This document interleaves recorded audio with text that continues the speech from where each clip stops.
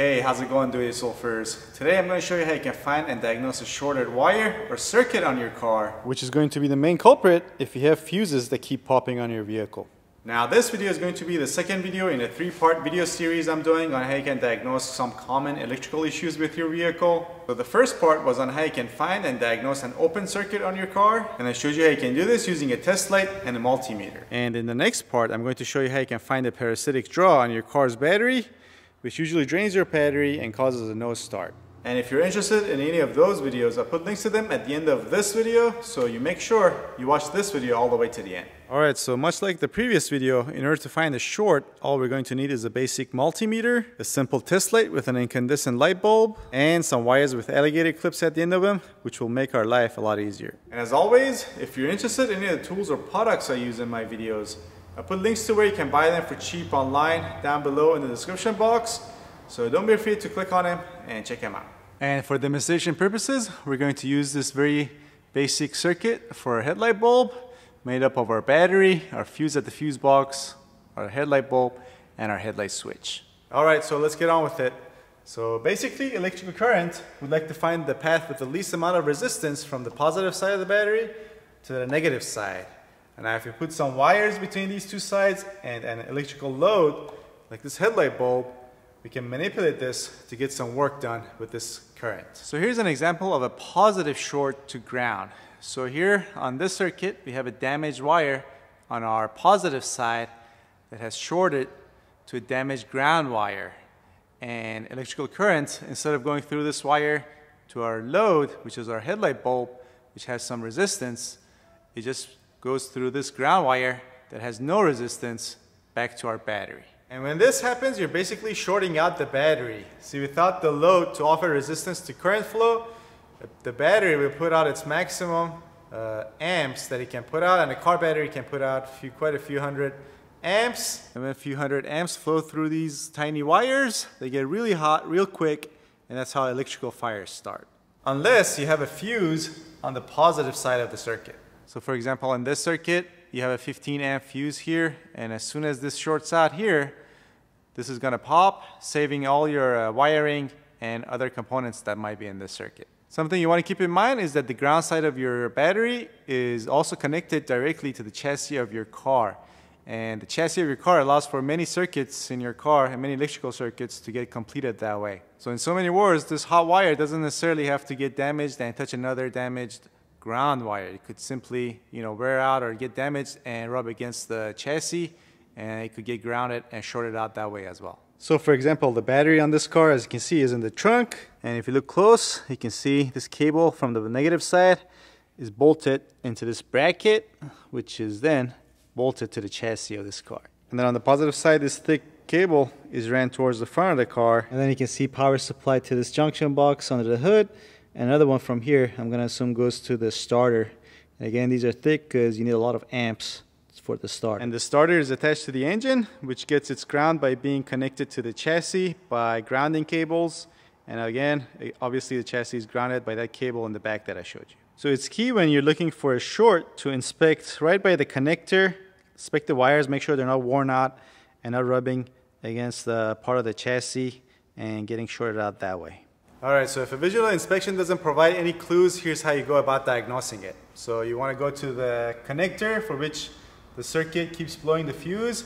Then you want to disconnect the connector.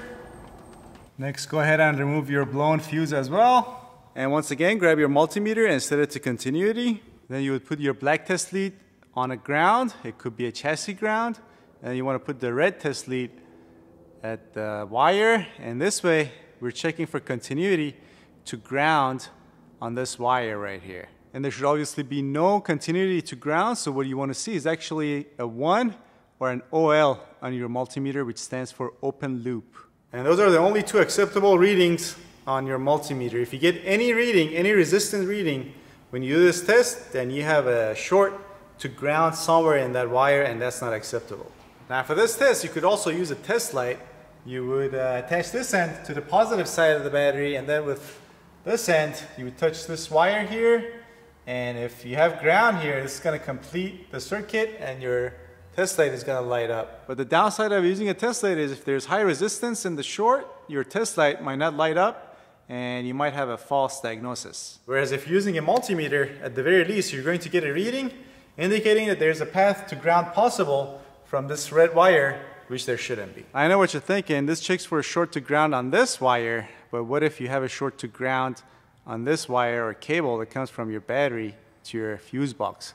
Well, if that happens, you're not going to blow a fuse, but you're not going to have a nice day, because since there's no fuse here, current is just going to get shorted through the circuit, and this cable or wire is probably going to overheat and maybe even catch on fire. But don't be alarmed too much. Automotive manufacturers know this, and they provide sufficient insulation on this cable from the positive side of your battery to your junction box. And again, once current gets to the junction box, it gets split off to different circuits, and each circuit is protected by a fuse, as you can see. Also, by now, I think some of you might have figured out why sometimes, especially if you have a weak battery, your dash lights and headlights go dim whenever you start your car and engage your starter.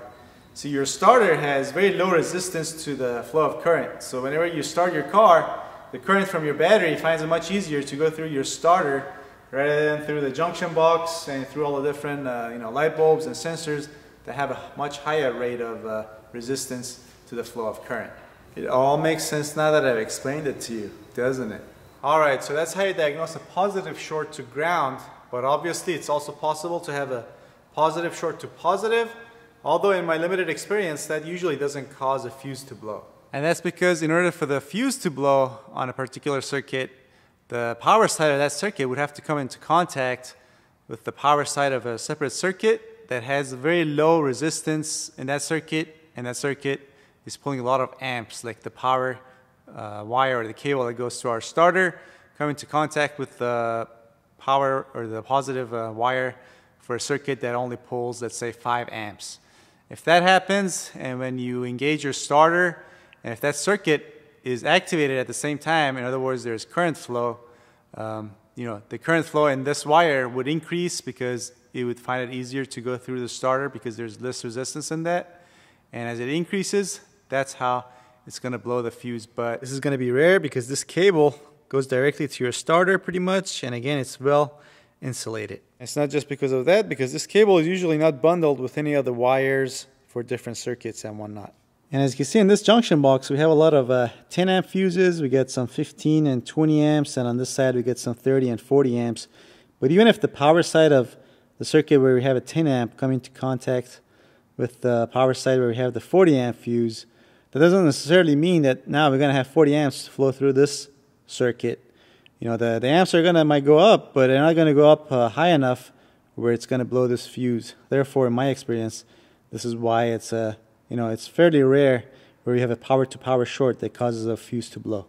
However, I do need to clarify that a positive-to-positive short can cause a fuse to blow, and it does happen on many cars if not only there's a short between the two circuits, but on the circuit that has lower resistance to the flow of current, there is also an open.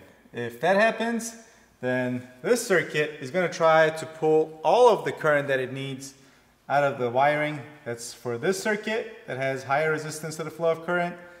So more current is going to flow through this wire, through the short, to this circuit, raising the amps and therefore blowing the fuse. And this doesn't have to be between two circuits that have vastly different resistance to the flow of current. So it doesn't have to be a starter circuit with another circuit that's pulling only 5 amps. It could be between a 5 amp circuit and a circuit that's pulling, 25, 30 amps or so. Also, I should mention that it doesn't have to be a complete open, I guess. If you have corrosion that causes a lot of buildup and builds up resistance to the flow of current before the short, then more current will flow through this circuit, through the short, to that circuit, causing the amps to go up and again blowing the fuse. But again, this is a short in conjunction with either an open or a buildup of resistance in this circuit. Now, where a positive to positive short is more likely to give you issues is when a positive wire is shorted to a signal wire from a sensor.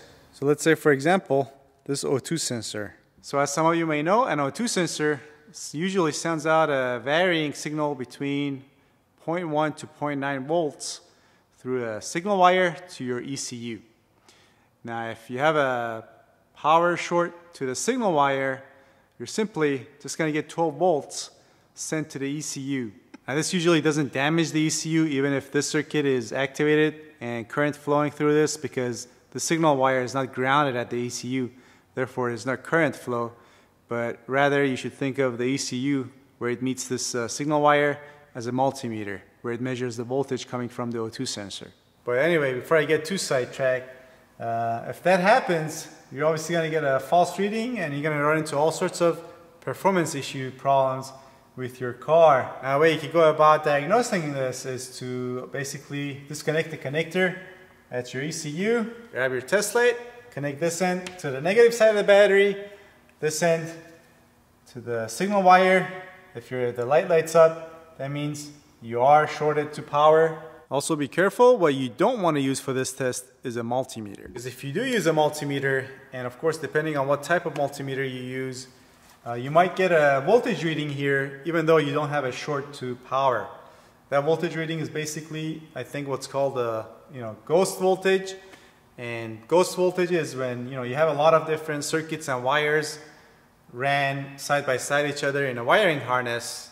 As different circuits become activated and deactivated, that creates a magnetic field which causes that ghost voltage that you can measure with a multimeter at the end of this signal wire. But if you use a test light, your test light is not going to light up with ghost voltage because you obviously need current for that test light to come on. As far as how you can find out to which circuit the signal wire on your O2 sensor is shorted to, first you want to make sure one end of your test light is connected to ground, and then with the other end on the pin for the connector that's attached to your ECU, you're going to have to start pulling fuses one by one, and the one that makes the light on your test light go out is the circuit for which the signal wire of your O2 sensor is shorted to. And again, even this doesn't happen that often. Majority of the time when you're talking about a short on a car, it's a positive short to ground that causes a fuse to blow. And again, this is because the entire chassis of your car is grounded, and the same goes for your engine that's grounded through your chassis, and again, same thing goes for your transmission. And if any hot wire is worn out and comes into contact with any of them, it's immediately shorted out, causing a fuse to blow. So that's all there is to it, folks. But before you go, do me a favor and share this video on your favorite social network. And if you're interested in the first episode or the third episode of this 3-part video series, I'll put links to them on this side of the screen that you can click on. There will also be links down below in the description box as well. Alright, thanks for watching. I'll see you guys next time.